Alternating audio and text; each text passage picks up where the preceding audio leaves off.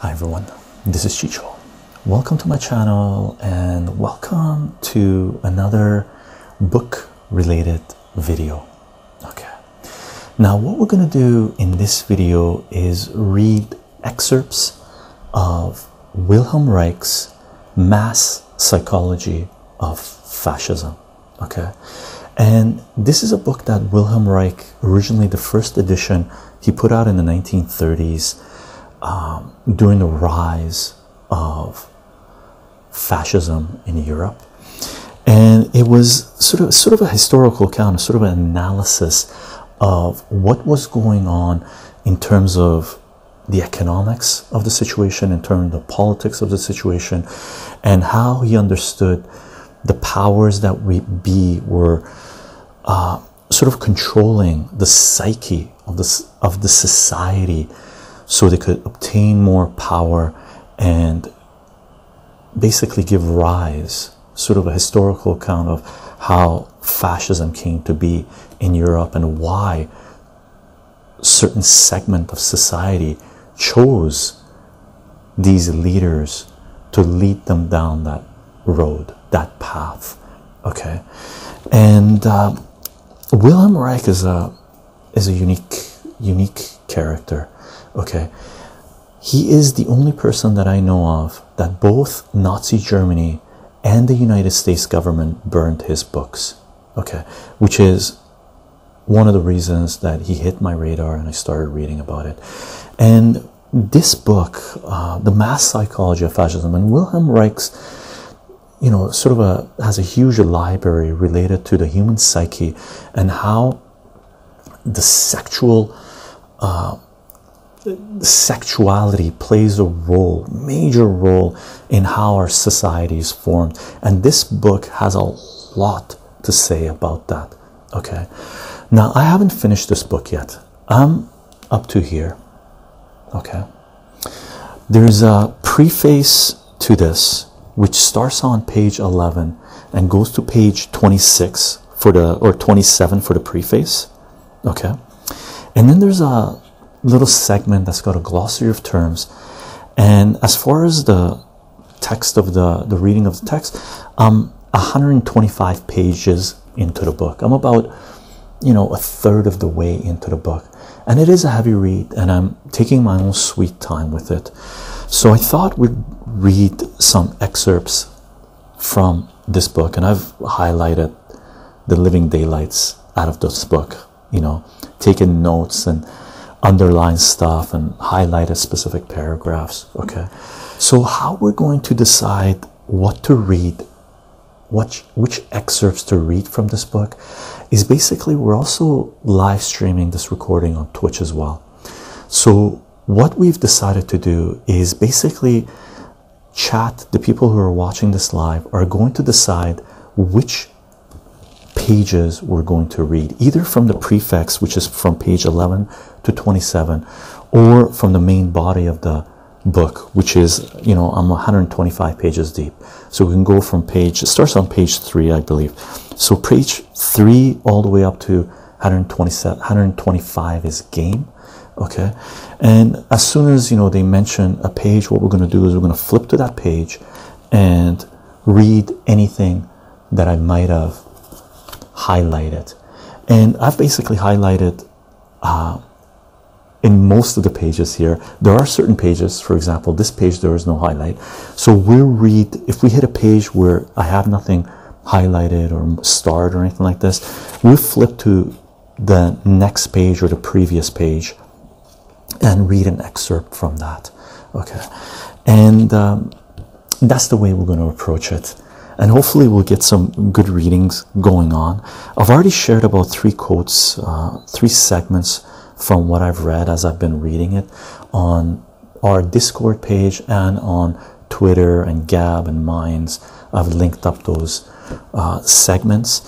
And again, this is the 3rd edition of The Mass Psychology of Fascism that I have. It came out in 1970, and Wilhelm Reich originally wrote this book in the 1930s, and he did a serious revamp to it in 1945, I believe, after everything had played out with the rise of the Third Reich and fascism taking over in Italy and Spain and stuff like this. Okay, so that's our little intro to this. I hope you enjoy, and what we'll do, we're going to go to chat.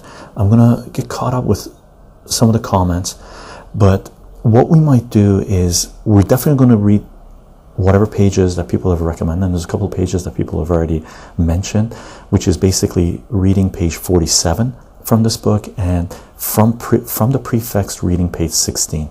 Okay, so those are the first two pages we're going to flip to, and the odds are there are certain words here that we're going to have to look up, and there's a glossary here. Let me read you the glossary just in case they come up, so we know what the words are that has a definition for, right? We're not going to read the whole glossary. I'm just going to read you the names, and there's a couple of names here that are a couple of words, phrases that he's using that are pretty important. One of them is sex economy. Okay, so the glossary where he's defined certain terminology are the following. In the glossary, he has bions, biopathy, character analysis, character structure, orgasm anxiety, orgasmic impotence, okay, organ energy, orgonomic, energetic, functionalism, sex economy, sex pull, vegetal therapy, and work democracy. Okay, those are the words that he decided to define. Okay, and sex economy is pretty important, so let's read sex economy, because sex economy is going to appear a lot. Okay, so the definition of sex economy, quote, the term refers to the manner of regulation of biological energy, or what is the same thing, of the economy of the sexual energies of the individual. Sex economy means the manner in which an individual handles his biological energy, how much of it he dams up and how much of it he discharges orgastically. The factors that influence this manner of regulation are of sociological, psychological, and biological nature. The science of sex economy consists of that body of knowledge that was derived from a study of these factors. This term was applicable to Reich's work from the time of his refutation of Freud's cultural philosophy to the discovery of the organ, when it was superseded by orgonomy, the science of the life energy. Okay.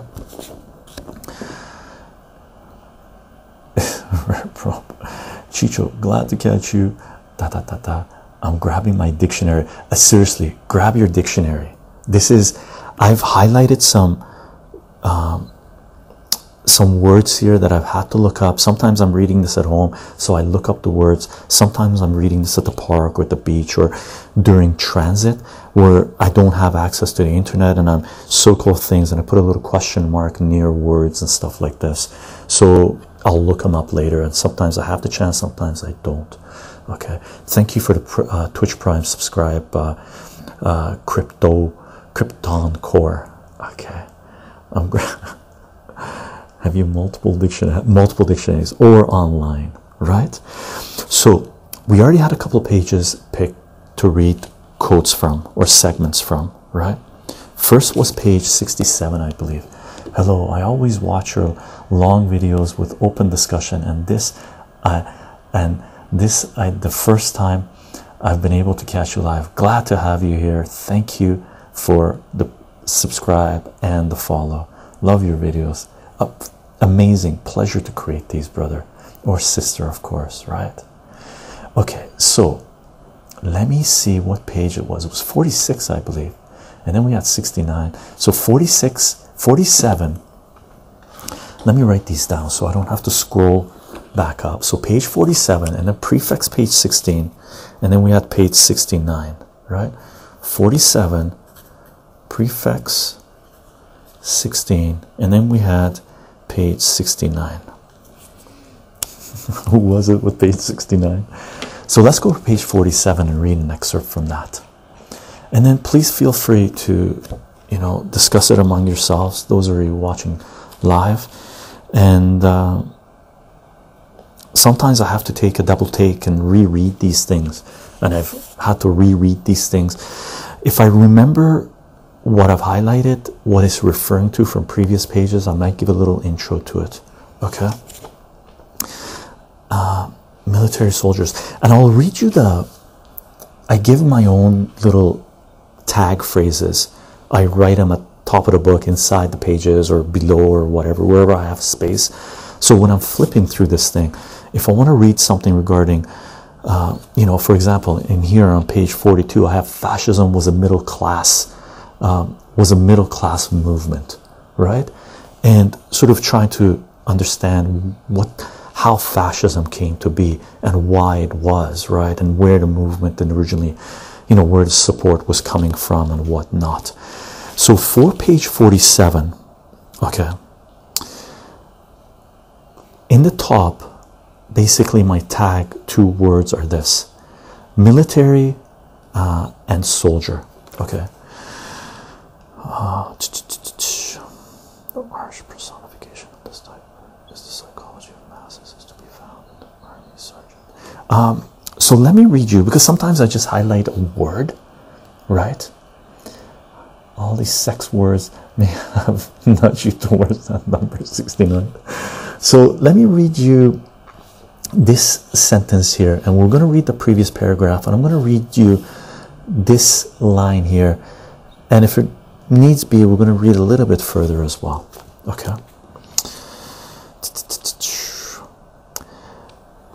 Quote from page 47 of Wilhelm Reich's Mass Psychology of Fascism. Okay.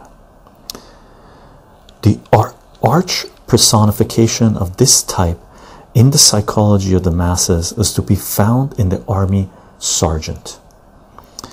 Butlers, valets, and other such employees of aristocratic families are a flagrant example of the power of this identification. By adapting the attitudes, way of thinking, and demeanor of the ruling class, they undergo a complete change and, in an effort to minimize their lonely origin, often appear as caricatures of the people whom they serve. This identification with authority, firm, state, nation, etc., which can be formulated, I am the state, the authority, the firm, the nation, constitutes a psychic reality and is one of the best illustrations of an ideology that has become a material force. At first, it is only the idea of being like one's superior that stirs the mind of the employee or the official, but gradually owning to his pressing material dependence, his whole person is refashioned in the line with the ruling class. Always ready to accommodate himself to authority, the lower class man develops a cleavage between his economic situation and his ideology. He lives in materially restricted circumstances, but assumes gentlemanly postures on the surface, often to a ridiculous degree. He eats poorly and insufficiently, but attaches great importance to a decent suit of clothes. A silk hat and dress coat become the material symbol of his character structure, and nothing is more suited for a first impression appraisal of the mass psychology of a people than his dress. It is its accommodating attitude that specifically distinguishes the structure of the lower middle class man with the structure of the industrial worker. Okay, and he's got a little footnote here, and the footnotes I've been reading, and the footnotes I found to be pretty important. Okay, and the footnote he has here, industrial worker, and he's got a footnote 4 where he's referencing to the footnote. So the footnote in regards to industrial worker, this applies only to Europe. They Adaptation of the lower middle class habits by the industrial worker in America obliterates the boundary between the two. Okay, so there's a distinction back then between the middle class and the lower middle class and the hierarchy that was established in Europe and the Americas, the United States specifically. Okay, so what he's saying here wasn't really dominant in the United States, it was really dominant in Europe. Okay, just to give you a reference to this, I'm going to read this little segment on the previous page as well, page 46. Hopefully it's going to give us a little bit of more intro to this. And this chapter is the authoritarian ideology. Okay, it's chapter it's chapter 2, and the title of the chapter is this: The Authoritarian Ideology of the Family and the Mass Psychology of Fascism.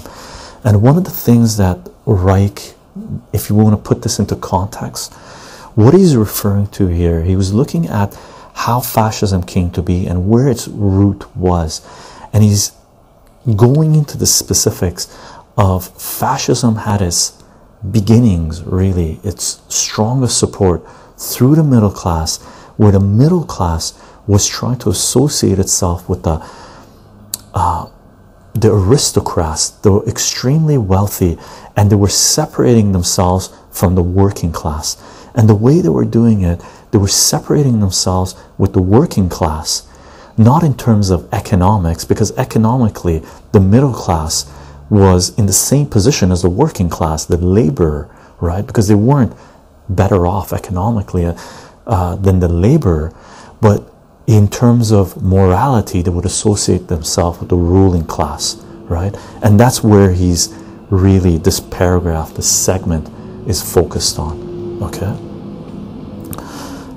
let me see if this little segment that I've underlined fits into this thing. The answer to this is supplied by the social position of the lower middle class. Yeah, let me read you this as well. Okay. The answer to this is supplied by the social position of the lower and middle class public. Let me read this to you when the recycling people have already moved away. It's recycling day today, so you're going to hear glasses being put away and stuff. I'm just going to read a couple of comments from chat. I don't feel as safe anymore. I understand what he was trying to convey to the reader. Good. Very interesting excerpt. Well worded, extremely well worded. Really, this book, I wasn't sure what I was up for reading. There's one person here, one mod that we have indexed, that he's read a fair bit of Wilhelm Reich, and it is a heavy read. And I've read some of Wilhelm Reich stuff. I've never read a book from front to cover. I've read excerpts and sections, and brilliant read. Okay, term metaphor is strong in illustrating his message. The United States is becoming a fascist state, isn't it? If it's already there. Odmek, what he's explaining here is what we're seeing unfold in the United States right now. Okay, that's the feel I'm getting from this. Okay, that is one of the reasons I decided to read this, because I really wanted to get a feel for how it is we're this movement, we're in this place right now in the Western world. Okay, so let me read you this little section as well that I've highlighted and starred, which is on page 46. Okay, the answer of this is supplied by the social position of the lower and middle class public and private officials. The economic position of the average official is worse than that of the average skilled industrial worker. This poorer position is partially compensated by the meager prospect of a career, and in the case of the government official, by a lifelong pension. Okay, and in this book, Wilhelm Reich really emphasizes the bureaucrat as well, from what I've read so far, that the bureaucrats were one of the driving forces for fascism. Okay, And even though their financial position was, as he says, was poorer than, you know, the industrial worker, they had a moral sort of a more moral belief embedded on them by the ruling class that they were better than the industrial worker, and they had to do the will of the ruling class to show their loyalty, right? Nice pick, Martin. I believe you picked it. The next little segment we wanted to read was Preface, page 16. So let me go to the Preface, page 16. There we go, page 16. Oh my. How to kill fascism. Check this out. That's my little tag phrase that I have here. Okay, how to kill fascism. And I got a little thing highlighted here, underlined, that I wrote myself saying question. Okay, so let's read this. We're going to read this whole page. I've basically highlighted the whole page. Okay, so let's read this. And I'm not sure who requested this, but nice coincidence going from page 47 to this one. Okay, let's read this. Okay, and this is the preface. It's basically preface to the third edition, and this one came out in this edition came out in 1970. Okay,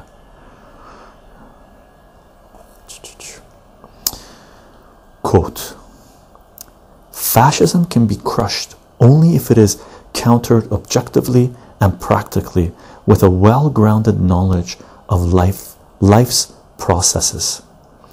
In political maneuver, acts of diplomacy, and making a show, it is without peer, but it has no answer to the practical question of life, for it sees everything merely in the spectrum of ideology or in the shape of the national uniform. With a fascist character, regardless of hue, is heard sermonizing about the honor of the nation, instead of talking about the honor of the man, or the salvation of the sacred family and the race, instead of the community of toiling mankind. When he is seen puffing himself up and has his chops full of slogans, let him be asked quietly and simply in public. And he's putting this in quotes himself, the next paragraph that I'm about to read you, right? What are you doing in a practical way to feed the nation without murdering other nations? What are you doing in a physician to what are you doing as a physician to combat chronic diseases? What as an educator to intensify the child's joy of living? What as an economist to erase poverty? What as a social worker to alleviate the weariness of mothers having too many children? What as an architect to promote hygienic conditions in living quarters? Let's have no more of your chatter. Give us a straightforward, concrete answer, or shut up, right? And we're ending the quote that he's quoting right now, right? So he's basically saying how to kill fascism is to forget about the rhetoric they're saying, attack them with questions that are relevant to society, right? And those are the questions that he was saying that we should be asking fascism. And then he continues on, and I'm ending his quotes right now, but quote from the book. It follows from this that international fascism will never be overcome by political maneuver. It will fall victim to the natural organization of work, love, and knowledge of an international scale. In our society, love and knowledge still do not have the power at their disposal to regulate human existence.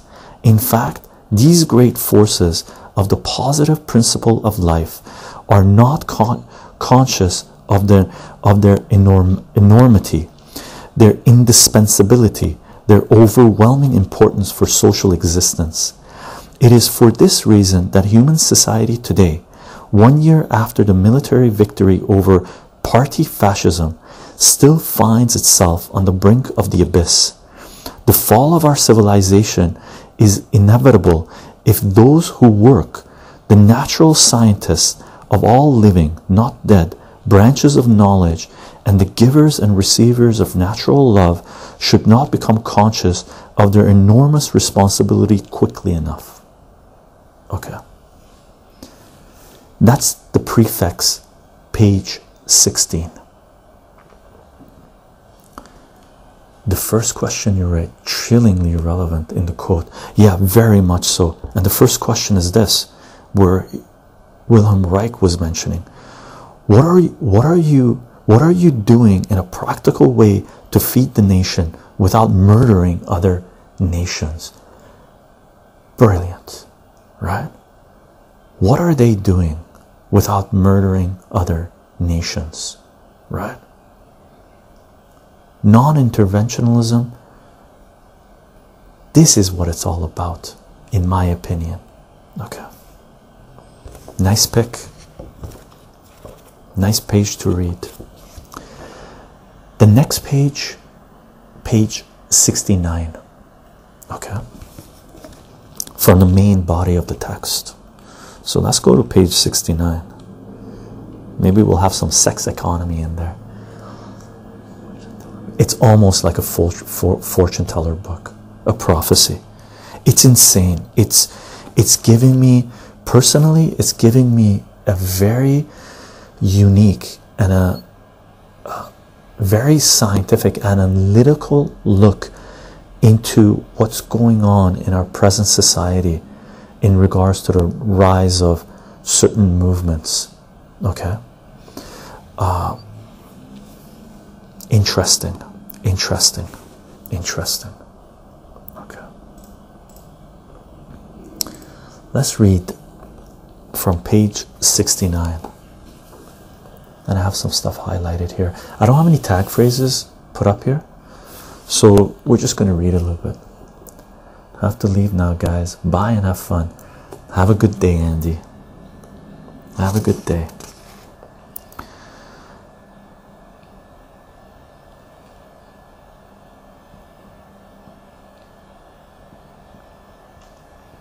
Okay, I'm just going to start reading from the place where I've underlined the beginning part of it. If you gotta go, Jacob, you gotta go after this one. My dictionary is an absolute challenge. I need a better one. Duck, duck, go. Okay, again from the chapter which is the authoritarian ideology. Okay, from page 69. Quote, narrow conservative life exercises a continuous influence, penetrates every facet of everyday life, whereas factory work and revolutionary leaflets have only a brief effect. Thus, it was a grave mistake to cater to conservative tendencies in the workers by giving banquets as a means of getting at the masses. Reactionary fascism was much more expert at this. The budding revolutionary modes of life were not cultivated. There was more truth about the reactionary structure of the workers in the evening dress brought by the wife of a worker for such a banquet, than in 100 articles. The evening dress or at-home beer parties were, of course, only external manifestations of a process in the worker, a testimony of the fact that the groundwork for the reception of National Socialist propaganda was already there. When added to this, the fascists promised the abolition of the proletariat and was successful with this promise. It was the evening dress and not the economic program that accounted for success in 90 of 100 cases. We must pay much more attention to these details of everyday life. It is around these details that social progress or its opposition assume concrete form, not around the political slogans that arouse temporary enthusiasm only. There is important and fruitful work waiting here. In Germany, the revolutionary work for the masses was restricted almost exclusively to propaganda against hunger. The basis of this propaganda, as important as it was, proved to be too narrow. There are thousands of different things taking place behind the scenes in the life of the individual of the masses. For instance, the young worker has 1,000 sexual and cultural problems which plague him as soon as he has appeased his hunger to a small degree.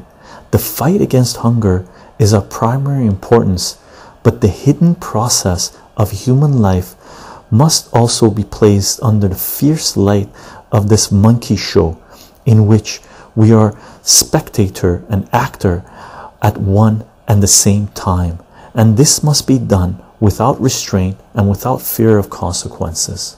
Okay, this quote, this information, what he's trying to say here is this. He was tackling this before this it came up, which is why specifically communist versus fascist. There was a sort of a battle in the 1930s going on between communism and fascism, which is one of the reasons why the Third Reich was so against communist Russia. Their biggest enemy was communism, right? Like Hitler didn't really want to wage war against the UK, right? They wanted to go towards Russia, and which is Eastern Front was where World War II was decided, right? Like 85% of the casualties of World War II were on the Eastern Front, much of that from Russians. Like I forget what the numbers are, but 30 to 50 million Russians died on the Eastern Front, and 85% of the casualties of Germany was on the Eastern Front, not on the Western Front, right?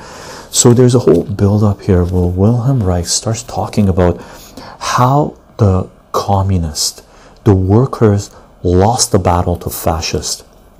And what he's referring to here is this, that the communists had great slogans, try to feed the hungry, bring people out of poverty, and all this stuff, right?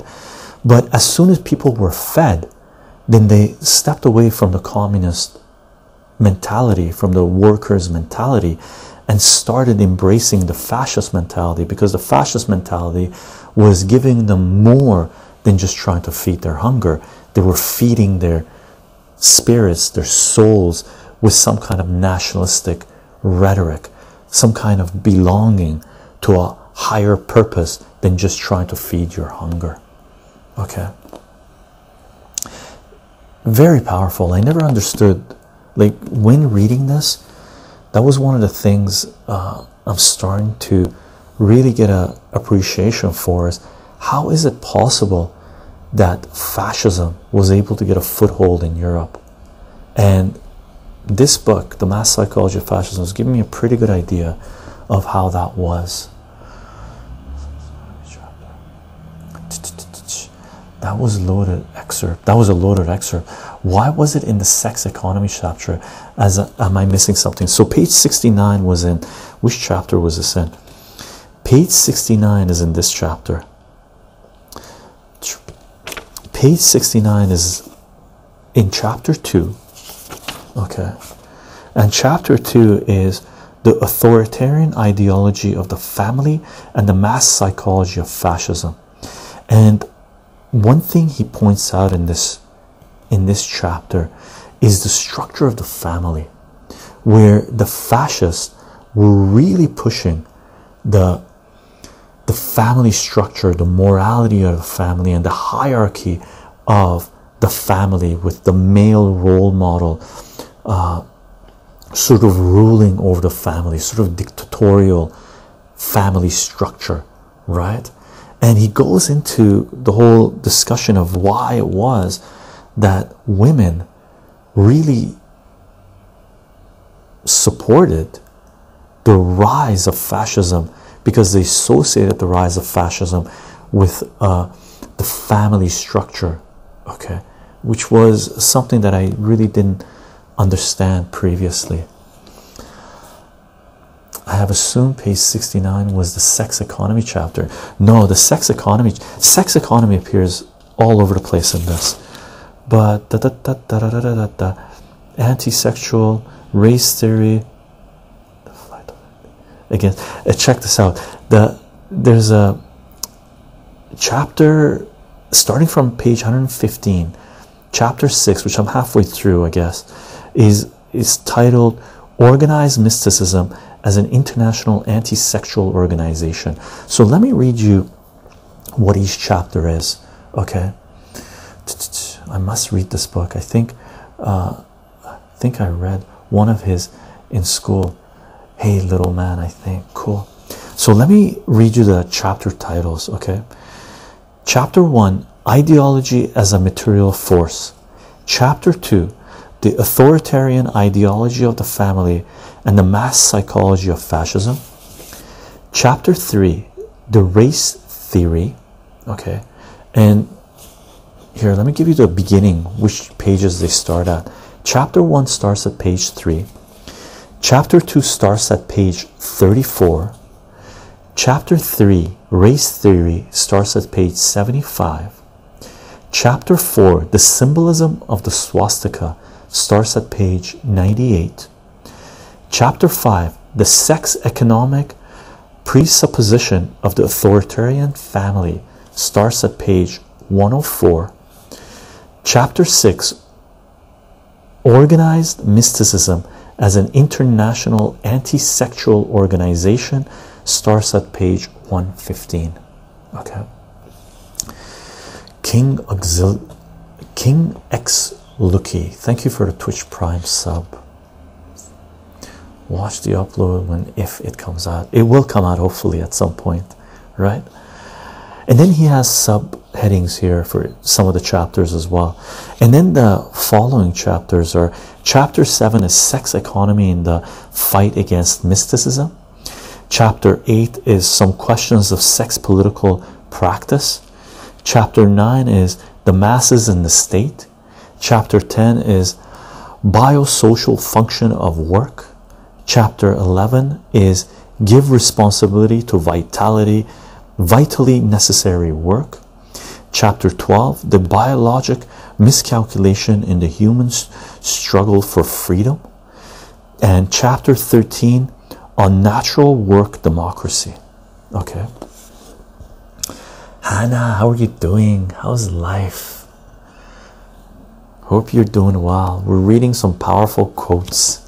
Should I read you the 3 quotes that I've already linked up on our Discord page, and I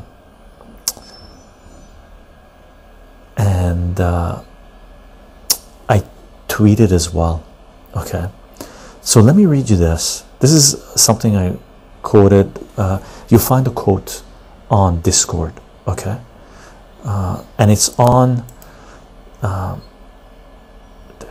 one more day till the long weekend. Happy Canada Day for Canadians, and happy 4th of July tomorrow for you guys, because we're July 3rd right now. So let me read you this. This one is from page 40 of my edition. Okay, you can hear all the glass being put away, right? The recycling. So I'm just going to read it to you from the quote that I had on Discord. Okay, actually, let me go to page 40. Let me go to page 40. See what I've highlighted here. Yeah, let me read you from here. And we're going to read from here, and we're going to go all the way. We're going to go all the way to there. Yeah, so let's read this. So it spans 2 pages, what I'm about to read you. Okay.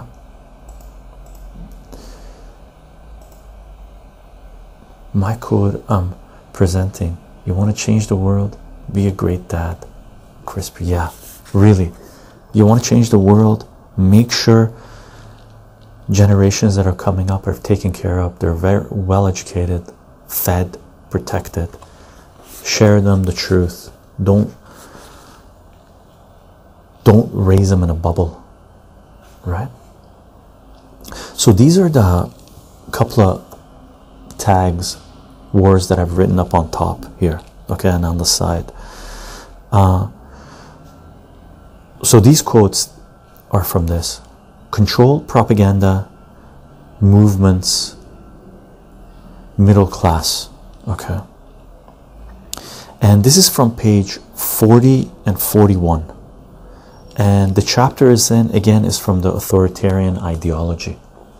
Okay. And I'm just going to read you this, and this is related to the middle class and the core base of fascism, right?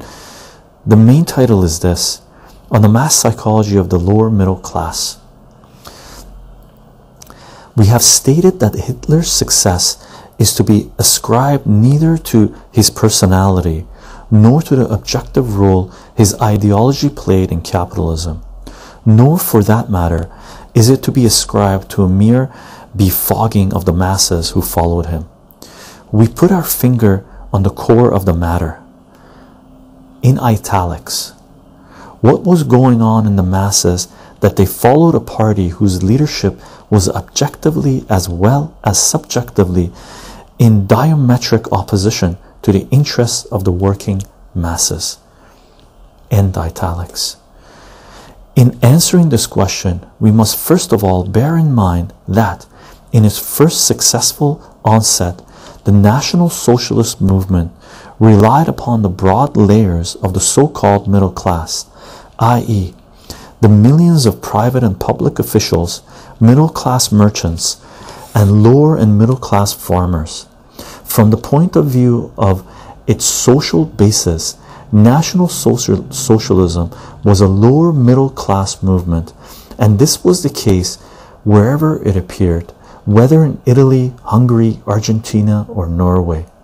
Hence, this lower middle class, which was formerly on the side of the various bourgeois democracies, must have gone through an inner transformation, causing it to change its political position, the social situation, and its corresponding psychological structure of the lower middle classes offer an explanation of the basic similarities as well as differences between the ideology of the liberal bourgeoisie and the fascists.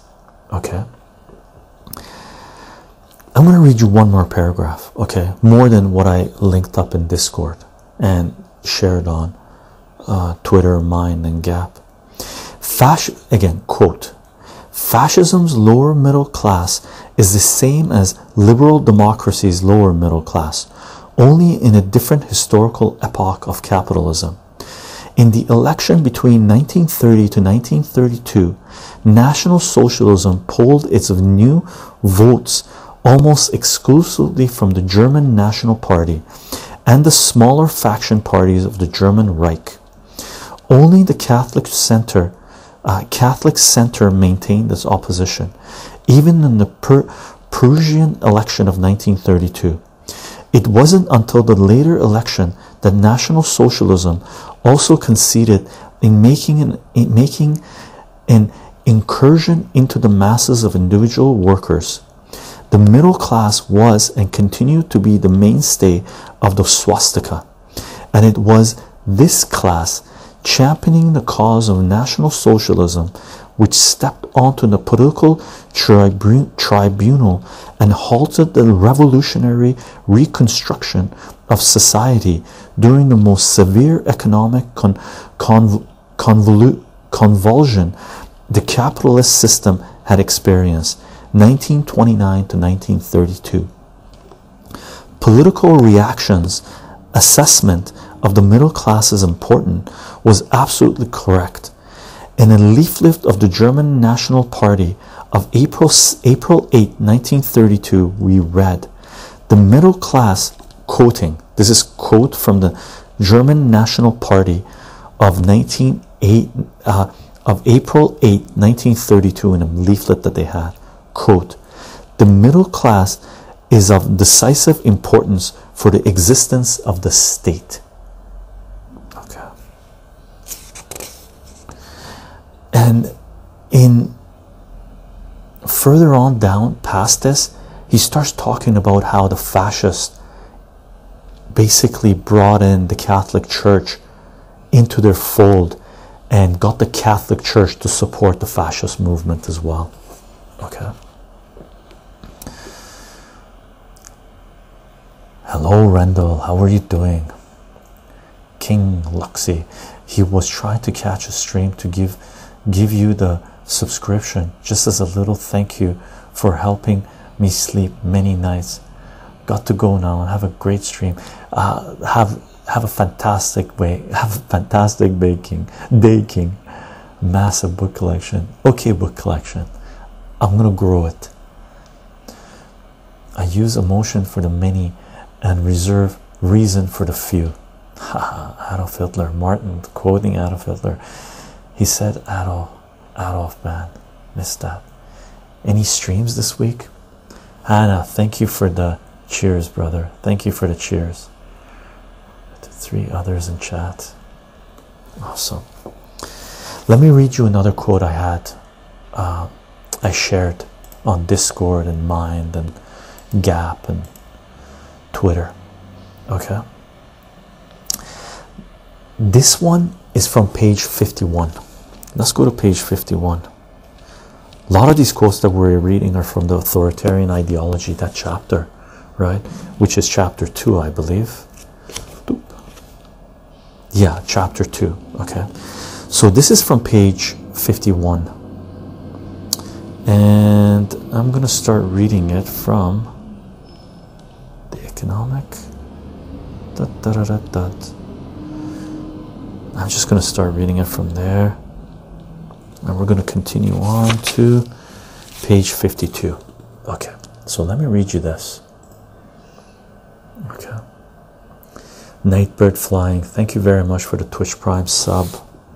Okay, and what I have here again is what I've highlighted is fascism, and there's a fair bit of highlights. That's one of the reasons I shared. I put even a little Twitter here. I wanted to share that on Discord, Twitter, Gap, and Mind, right? So from page 51, okay, quote, "It is not only as a private owner of property that the small landowner is identified with the larger landowner. By itself, this would not mean very much. What is important here is the preservation of the ideological atmosphere of the small and medium property owners. That atmosphere, namely, that exists in small enterprises operated by family unit. It is this atmosphere that is known to produce the best nationalistic fighters and to imbue the women with nationalistic fervor. And this explains why political reaction is always prattling about the morality preserving influence of the peasantry.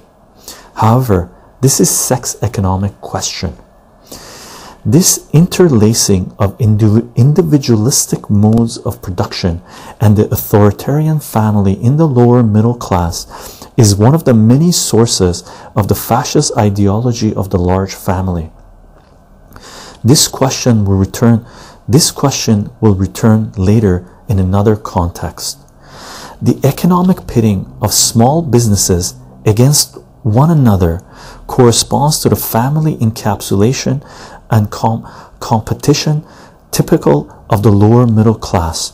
Notwithstanding the fascist ideology, common welfare ideology, quote, "Common welfare comes before personal welfare," and quote, corporate idea. Okay, and his quote that he's doing. The basic, back to reading from the book. The basic elements of fascist ideology, quote, Führer principles, end quote, family policy, etc., have individualistic characteristics. What is collective in fascism stems from the sociologic tendencies in the mass basis, and the individualistic element stem from the interests of big business and the fascist leadership. Let me read that again. What is collective in fascism stems from the socialistic tendencies in the mass basis, as the individualistic elements stem from the interests of big business and the fascist leadership. In view of man's natural organization, this economic and family situation would break down if it were not secured by a specific relationship between man and woman, a relationship we designate a patriarchal, and a mode of sexuality derived from the specific relationship. Economically, the urban middle class man is not in a better position than the manual laborer. Thus, in his efforts to differentiate himself from the laborer, he must rely essentially on his family and sexual modes of life. His economic deprivation have to be compensated for in a sexual moralistic way. In the case of the official, this motive is the most effective element of his identification with the ruling power. Since one is not on a plane with the upper middle class, but in a non-theistless identified with it, the sex moralistic ideologies have to compensate for the economic limitations. Essentially, the sexual modes of life and the cultural modes of life depend upon them serve to differentiate him from the lower classes. Okay, and this is what I was referring to, where the fascist leaders, with the previous quotes that we were reading, sort of trying to put it into context, where the fascist leaders really emphasize the moralistic nature of their rule and try to bring the middle class into the fold of fascism by saying that they are superior to the working class, to the laborer, because of their moralistic beliefs, not because of their economic standing. And that's really the push that solidified the ruling fascists. And if we want to put this into context of present day, what we are seeing here in southern and central USA, with certain states basically banning abortion, and Wilhelm Reich talks about abortion being one of the central focus of the fascist ideology, taking power away from women into their own reproductive cycle by giving that control over to the patriarchy. And when I read this, this was sort of unfolding with the laws with making abortion illegal in certain states. Really sunk in, like really made me understand why that was taking place. Very powerful, very powerful. Blessings, Dr. P. Welcome to an intense live stream. Okay, let me read you another quote that I've already shared on Discord, and this is from page 111. Okay, and you can read Mass Psychology of Fascism here. Let me give you the links to this to chat. Okay, and I'm just gonna give you guys the link here. This will take you to page 111 of the book that I'm reading, but you can scroll to the beginning if you want to read it online. Okay, so this is page 111. Let's go to page 111, and I'll tell you what chapter this is from as well. Okay, this is from the Sex Economic Presuppositions. So this is from chapter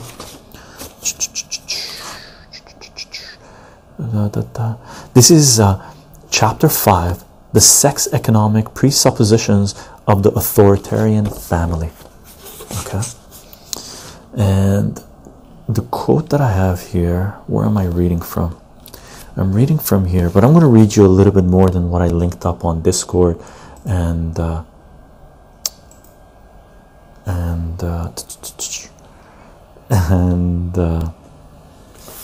Mind and Gap.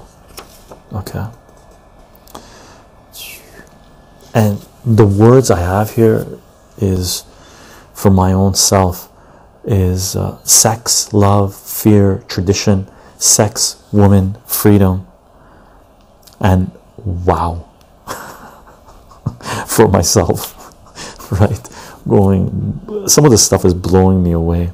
Okay. So I'm going to read you. I'm going to start the reading past the place where he was sort of quoting a made-up letter that a woman might have written. Okay. Let's check this out. Oh, my battery is dying on my recorder. So let's read this, the voice recorder. And I might have to run. I should have grabbed more batteries to do this, but it is what it is, right? So let's do this. So from page 111, quote, "This letter clearly reflects the conflict with which the average person is faced." Italics for the next sentence, long sentence. Quote again. "He is made to believe that he must choose between compulsive sexual morality on the one hand and sexual anarchy on the other hand. The average person has no knowledge of the sex economic regulation of sexuality, which is as far from compulsive morality as it is from anarchy." Ending the italics, quoting again or reading again. "He reacts to the imposed severe compulsion with promiscuous impulses. He defends himself against both. Morality is a burden, and instinct appears as a tremendous danger. The man reared upon and bound by authority has no knowledge of the natural law of self-regulation. He has no confidence in himself. He is afraid of his sexuality because he never learned to live it naturally. Thus, he declines all responsibility for his acts and decisions, and he demands direction and guidance." I'm just going to end the quote for now. We'll continue with that. This sentence here I found to be extremely powerful. So I'm just going to read that again. Okay. "The man reared under the bound by authority has no knowledge of the natural law of self-regulation. He has no confidence in himself. He is afraid of his sexuality because he never learned to live it naturally. Thus, he declines all responsibility for his acts and decisions, and he demands direction and guidance." Continuing reading. "The revolutionary movement has not yet had any success with the sexual policies gauged against the success that consist revolutionary sexual politics could have achieved, because it failed to react with appropriate weapons against political reaction's successful attempt to exploit man's suppressed sexual powers. If sexual reaction had publicized only its political thesis on population, it would not have poked a single cat from under the bed, but it exploited the sexual anxiety in women and girls, and to this it owes its success. It was skillful in linking its population aims with the compulsive moralistic inhibitions of the people at all levels of society. As a matter of fact, the hundreds of thousands of organized Christian workers are proof of this." End quote. Okay. Those were last three quotes, or the three that I shared previously. Martin is quoting something. Genghis Khan, there is no value in anything until it is finished. There is no value in anything until it's finished. I don't know if I'd agree with that personally. Okay, what else should we read, gang? What else should we read? I still have battery life left. 1 bar in my recorder. So until this finishes, we'll read one more. What page should we go to? You guys decide. You guys decide. I'm gonna have a spoonful of crabapple jam, and we have a whole series of videos of how to make crabapple jelly, right? Crabapple jam, crabapple butter, right? Super delicious, super tangy.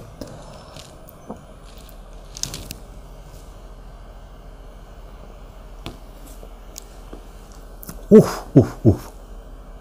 Martin, I throw in another random page. 119. Let's do.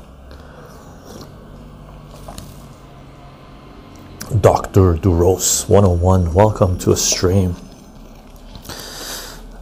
Page 119. That's page 119. And this is from the chapter Organized Mysticism as an International Anti-Sexual Organization. What a title. What a title. I'll try, Doctor. When I'm reading the quotes, I'm sort of reading a little bit louder, I think. Okay. And this is chapter 6. So chapter 6, reading a quote. Chapter 6, Organized Mysticism as an International Anti-Sexual Organization. Okay. Page 119. What do we got? We got highlighted. And Holly 20, welcome to a stream. And what I have, the recycling truck is moving its way again. The words I've tagged this page with are marriage, sexuality, fascism, Christianity, use, God, religion. Okay. So I'm going to read you this paragraph. Let me see. He's got some quotes from other people here as well. Mythos. And some of these quotes are from some of the fascist leaders. He does have quotes here from what a cheeky recycling truck. What a cheeky recycling truck. Keeps on coming back. Keeps on coming back. Okay, I'm gonna wait it until it moves on a little bit more. Okay. Cool. Okay, let's read this. It's just one paragraph I've highlighted. Okay. Quote. We have already seen how the ideology of national honor derives from authoritarian ideology, and the latter from the sex negating regulation of sexuality. Neither Christianity nor National Socialism attacks the institution of compulsive marriage. For the former, apart from its function of procreation, marriage is a complete lifelong union. For the National Socialist, it is a biologically rooted institution for the preservation of racial purity. Outside of compulsive marriage, there is no sexuality for either of them. Furthermore, National Socialism does not want to maintain religion or a historical basis, but on a topical basis. This change is to be explained in terms of the disintegration of Christian sexual morality, which can no longer be upheld solely on the basis of historical demands. Okay. And he's got a quote here from Ludwig Haas. Let me read you this quote from Ludwig Haas from National Socialization Reich. I don't know what this is, from page 213. Okay. Quote, quoting someone else, right? The ethical racial state must one day still discover its deepest roots in religion. Not until our belief in God ceases to be related to a specific event in the past, but is again and again through everlasting experience, intricately interwoven with the native activity and life of a people and a state, as well as the individual, will our world be firmly re-established. Okay. Fresh Kiwi, thank you for the Twitch Prime subscribe.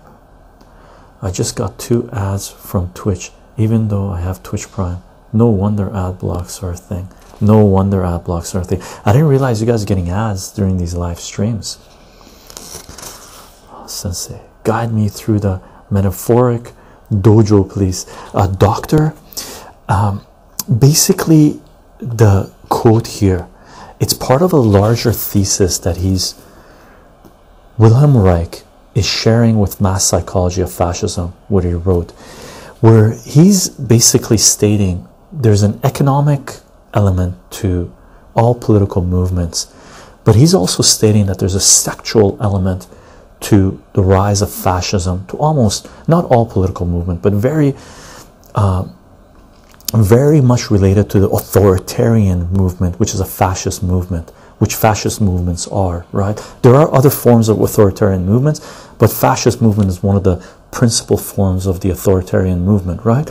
And his thesis, one of his main arguments, Wilhelm Reich's argument, is that by controlling sexuality of the masses, by introducing morality to the life of people, fascist movements are able to dictate the direction that a society starts moving towards, right?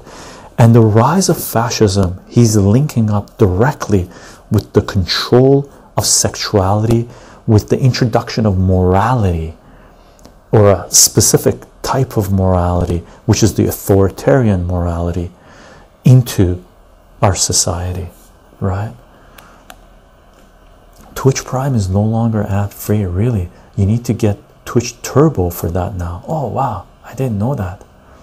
May I ask you if William is related to the Third Reich? This book, Wilhelm Reich, okay, he was present in Europe during the rise of the Third Reich. Okay, he escaped, came to the United States. The Third Reich burned Wilhelm Reich's books. Okay, Nazi Germany burned Wilhelm Reich's books. When Wilhelm Reich came to the United States in the 1960s, 1960s or 1970s, the United States also burned his books and they put him in jail.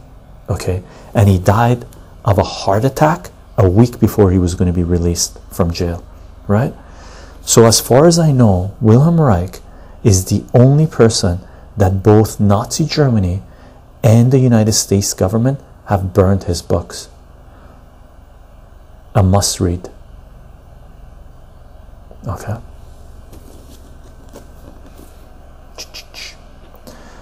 Arthane, how are you doing? Just tuning in. Did you get turned on to Wilhelm through Robert Anton Wilson? Yes, I did, through this book. Okay. Robert Anton Wilson, Wilhelm Reich in Hell, and this is a sort of a play, sort of a musical, and the video is available online. It's a very short book, brilliant book. Is very much related to the murder of Christ, okay, that Wilhelm Reich basically talked about, right, and other people have talked about, right, which is and I got turned on to Wilhelm Reich also through understanding of weather control, because once you go into the realm of, because there is weather control 100%, most people should know this by now, okay, that weather control is something that nations participate in corporation. That's what geoengineering is all about, right? So weather manipulation, let's call it weather manipulation, right? Also through orgone energy as well as sexuality.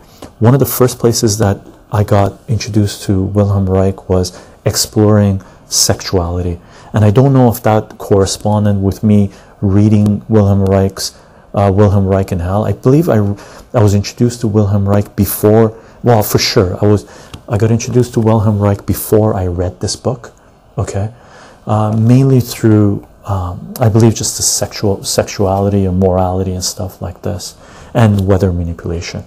Okay. He left America in 1939. He left for America in 1939. Okay, cool. Thanks, Martin. I wasn't sure about the timing of that. Of course they did that. Thanks, Twitch. Heart attack. Can you please expand on the conspiracy behind his death? Basically, one of Wilhelm Reich's co-workers was shipping instruments or books. I looked into this a long time ago, across state lines. Wilhelm Reich has this philosophy, and other than the superficial level, I haven't looked into it. He says there's this energy that exists that we can use to heal ourselves and evolve and stuff like this, and there's certain proofs of this in physics and science, and other people have stated this as well. But Wilhelm Reich was promoting this thing as a health benefit, and one of his co-workers shipped some instruments across state lines, and the United States government came after him, and they said Wilhelm Reich was saying that this would heal you, would prevent cancer and stuff like this, or help you fight cancer. And because he wasn't under the medical umbrella, the state said you can't say those things. They took him to court. Wilhelm Reich made a mistake. He represented himself. He thought logic would save him from the state, from the centralized state, right? He should have got a lawyer to present his case. He presented himself. He represented himself. The judge said go to jail, and they sent him to jail, and they went to the warehouse, grabbed his books, whatever he was producing under that umbrella, and they took it to a place and burned them, right? So they burned his books. Insane. Put him in jail, and a week before he was supposed to be released, I forget how long he spent in jail, a week before he was supposed to be released, he died of a heart attack. Okay, you can look into that further.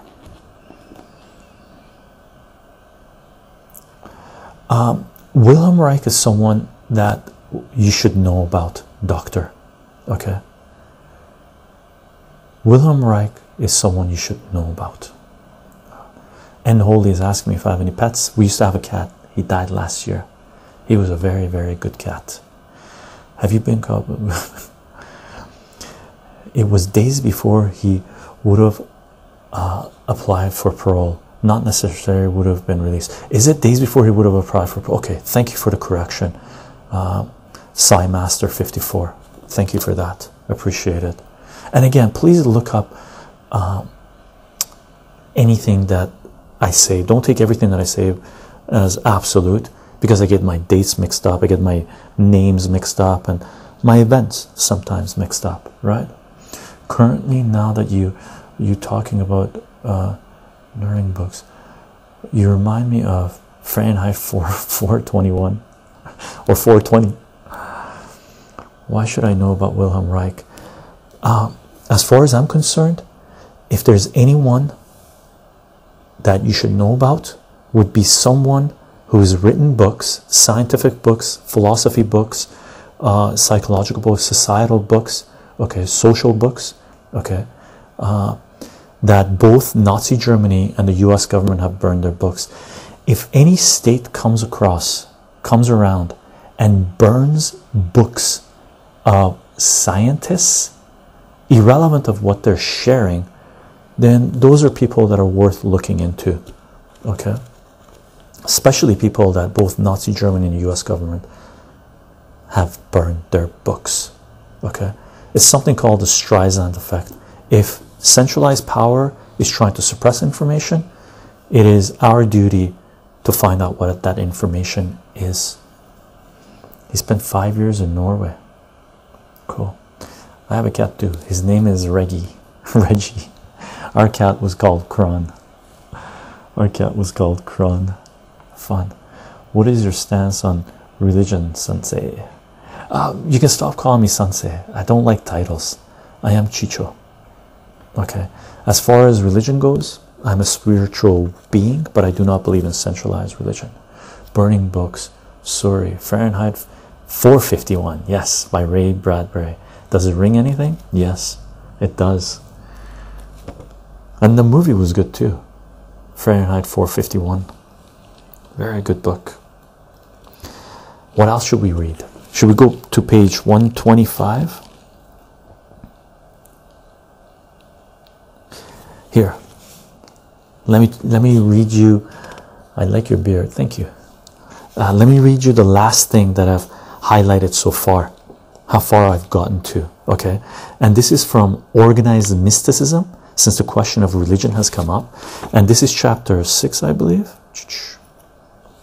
Chapter 6, Organized Mysticism as an International Anti-Sexual Organization. Okay. So let me read you this. Hi, Chycho. I've been a quiet lurker till now, but I had to tell you, I found a solution for the 10 by 10 math game. How so appropriately share with you. Brother, take a pic of it, put it on Discord. Okay. Under math, I believe. Under math, there might be a game section there too. So if you want, post it there, or post a pic of it on Twitter or Gab or Minds, and I'll retweet it. Okay, or re-gab it, remind it. I don't know what they're called. That would be an awesome way to share it. And then later on, at some point, I'm gonna start doing a lot of those solutions just quietly with a reading in the background. Congrats on finding a solution. I still haven't. You got it. So excited. Oh, me too. Me too. Chycho, why does Wilhelm Reich seem to care so much about sex? Seems a bit immature, if you ask me. A doctor, tell you the truth, we should all care about sex, because the majority of society's ills are related to sexual repression. All analysis, almost every single major work related to the psyche of a society tackles sexuality. Okay. Freud, I pronounce his name incorrectly. Freud, his main thesis was this. I think society is sexually repressed. He spent 8 months in prison, as far as I can tell. He kept appealing against his 2-year sentence, but finally lost. Yeah. Horrendous. Okay.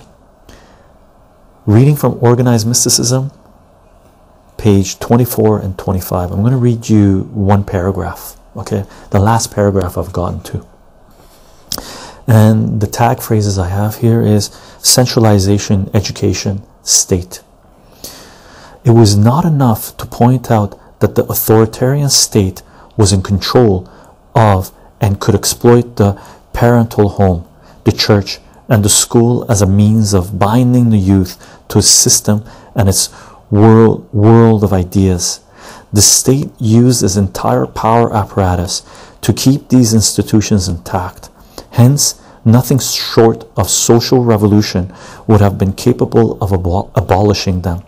And yet, an undermining of their reactionary influence was one of the most essential preconditions of the social revolution, and therefore the presupposition of their abolition.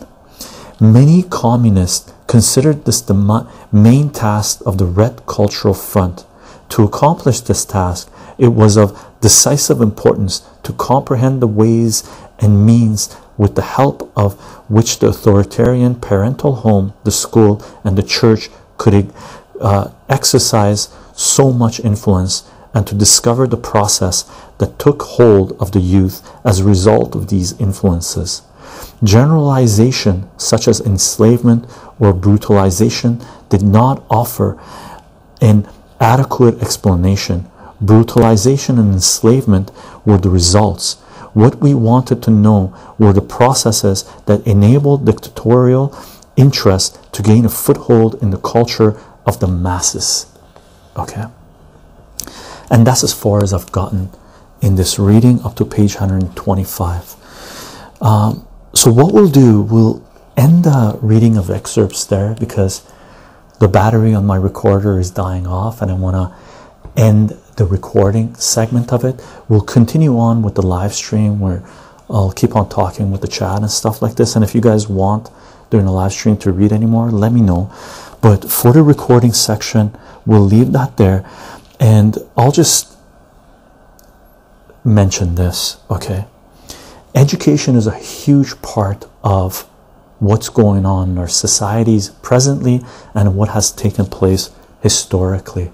Wilhelm Reich addresses it here.